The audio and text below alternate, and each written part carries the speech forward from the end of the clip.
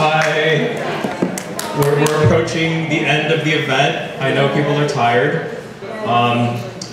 So I will keep this within my time limit here. I wanted to thank the Asian American Alliance of Marin for inviting me. Thank you for setting me up. And thank you everyone for attending today. My name is Michael Young. I was born and raised in San Francisco and actually spent half of my childhood here in Marin County. Are there any school teachers in the room? Any school teachers? Former? Thank you. Thank you. Having gone to school in Marin really changed my life. And that's part of the reason why I'm here today. Even though now I live in San Francisco, a part of my heart still belongs in Marin County. I'm going to start with kind of my family story, a little bit story about Marin County, and a little bit story about how discrimination reaches the very highest levels of our society to the very top of our government. Both my grandfathers were generals in the Chinese Nationalist Army. So they fought the Japanese and they fought the communists.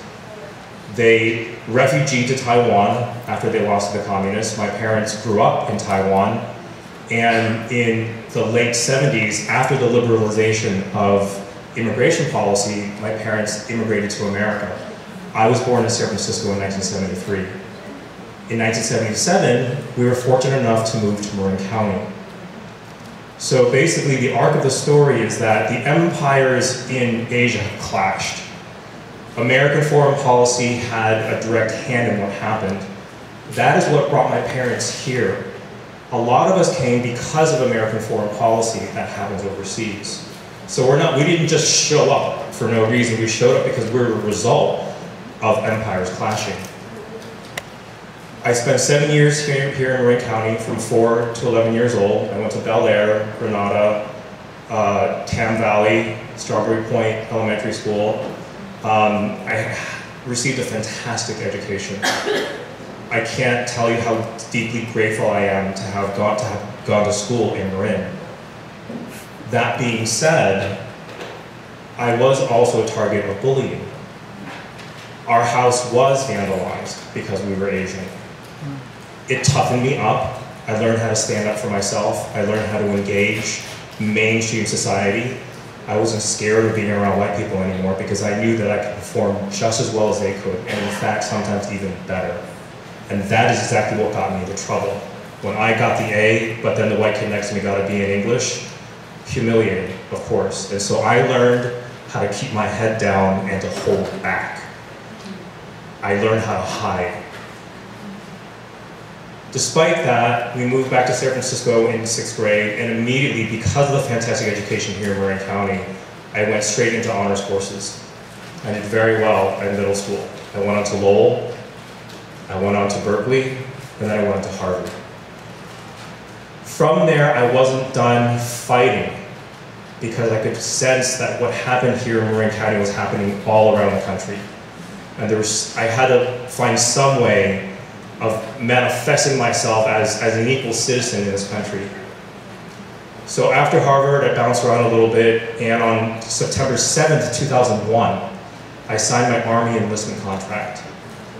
September 8th, September 9th, September 10th, September 11th, 2001, I thought to myself, oh, F me, what did I get myself into?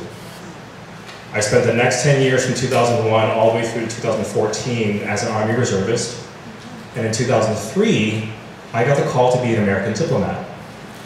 So I ended up going to the State Department, and I served faithfully and with distinction for 10 years, first in South Korea, and then Afghanistan, and then Vietnam, and then Pakistan.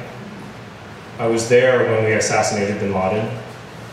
And then I came back to Washington, D.C. for 2 years in the Bureau of Counterterrorism to negotiate bilateral agreements with foreign countries to share terrorist identities information.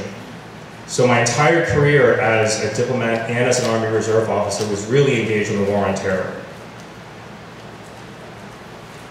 The funny thing was, the State Department hired me because I speak Mandarin.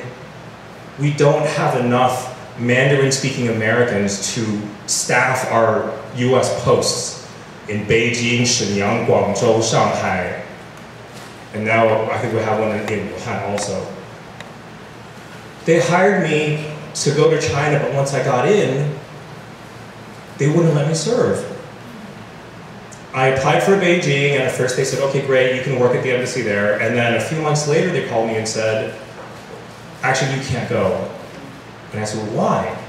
They said, well, the security bureau decided that it's not a good fit for you.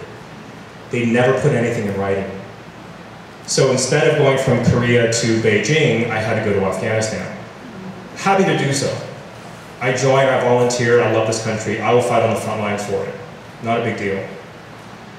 Well, I thought, okay, this is a little bit weird, because they hired me because I speak Mandarin, but they won't let me serve in China. And then I found out I wasn't the only one.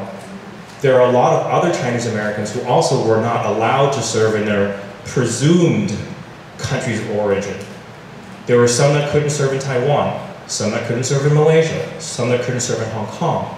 In fact, there was a Chinese American, they wouldn't even allow him to serve on the China desk in Washington, D.C. for basically presumed disloyalty. The line that was given was, oh, Michael, we would never do that to you.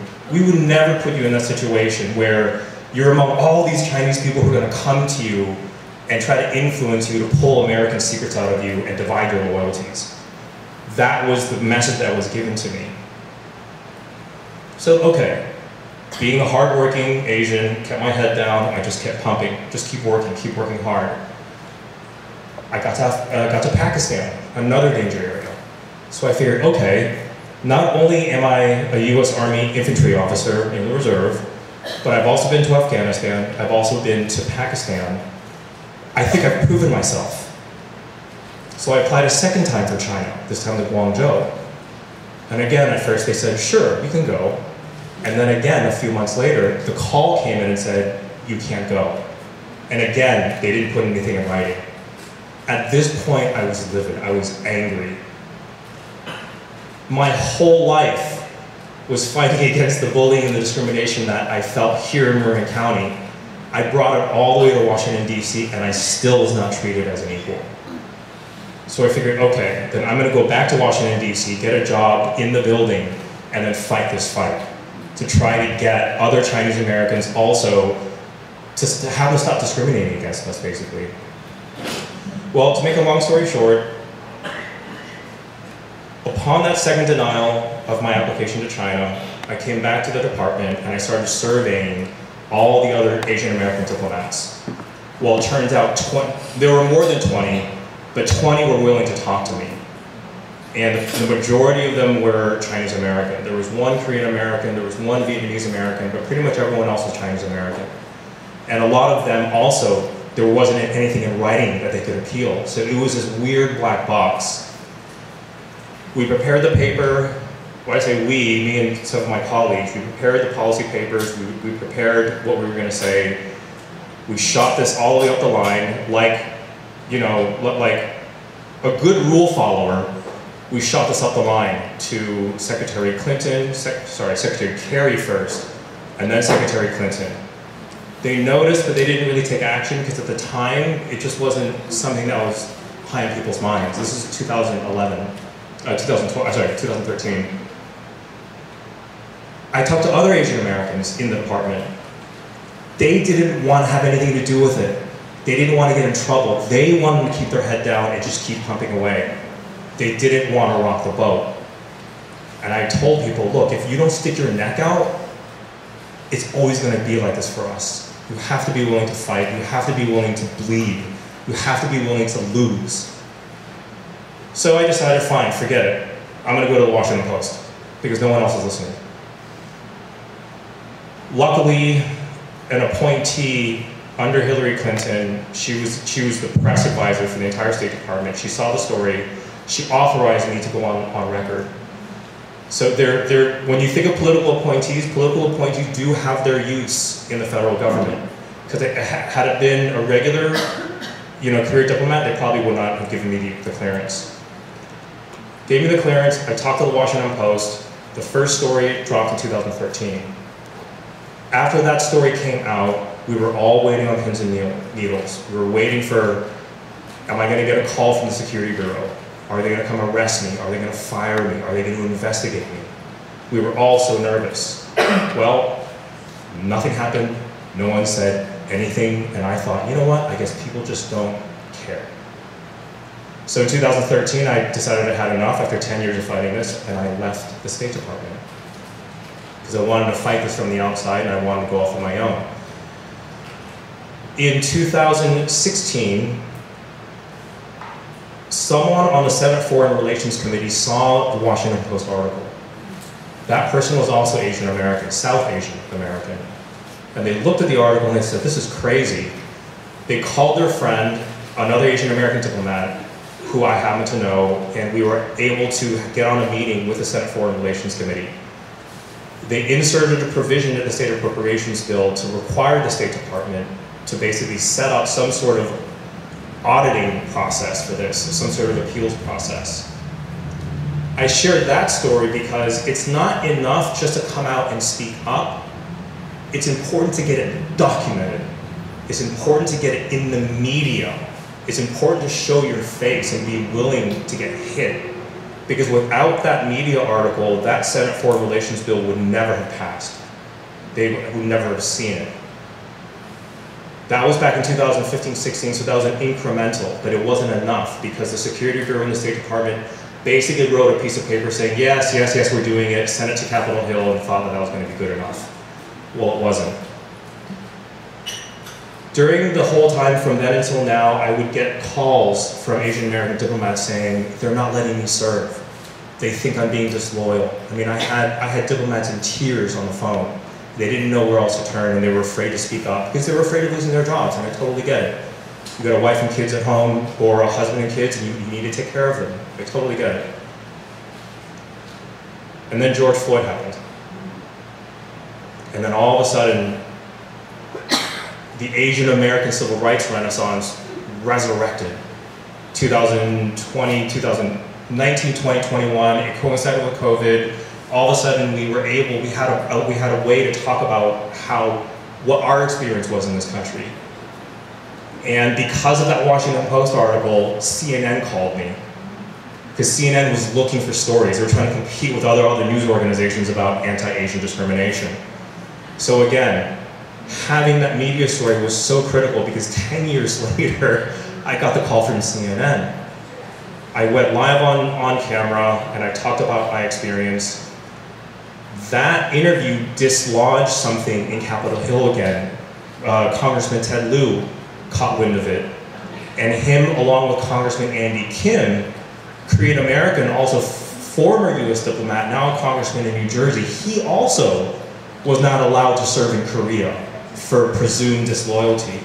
Those two got together and they submitted another bill in Congress to force the State Department again to put more mechanisms in place to protect Asian American diplomats. Now that bill is passed, the department is still pushing back. They don't want to release the numbers, although we've asked for them.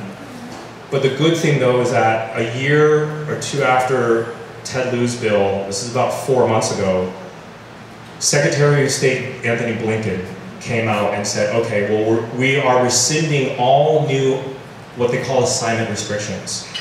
Means we're not going to restrict Asian American diplomats anymore from serving in those countries. But the mechanism of review is still in place, so they still reserve the right to not allow you to serve in either China or wherever they think you're from. That's kind of a broad brush of what's happening in the State Department. I met with the White House National Security Council a few weeks ago. This is on the President's radar, but it's still a lot more work that we have to do. In July, I will be flying to Washington, D.C. to present at the OCA National Conference, again, on this issue. We're finding out that it's not just in the State Department, it's also in the FBI. So we have Muslim Americans and we have Chinese Americans in the FBI that are being targeted and discriminated against. We also know what's happening in the Department of Commerce, Sherry Chen, as you know the story. We also have discrimination happening in the intelligence community. You know, DOD, NSA, DIA, all those three-letter alphabets, CIA, all of them. It's happening all within the federal government. The reason why I want to talk about this, and I appreciate having the opportunity to talk about it, is because the government is actually the community. The only difference between the government and us is that the government employees are paid full-time to take care of the community. If we can't get the government right, then we're probably not going to be able to get society right. If we can get proper and equal treatment within the government, that becomes an example for the rest of us to follow. This fight is not over. All this discrimination that we feel on a daily basis or weekly or monthly, or however you feel it, it's being manifested in different ways at different levels of society. And today, I just wanted to share my story about how it's manifesting itself on the federal level. So if you ever do talk to Jared Huffman, let him know that he's able to take a stand on this, because I will be in Washington, D.C. with a bill asking him to support it.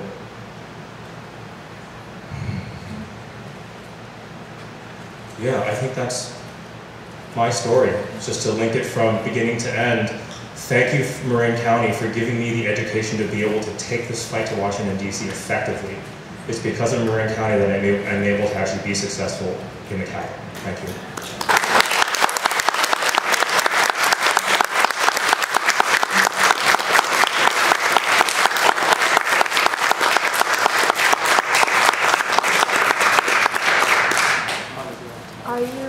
Are you able to stay? I can stay after. I want to respect the next speaker, so if you want to talk to me, I'll hang out after the presentation. Okay? Thank you so much.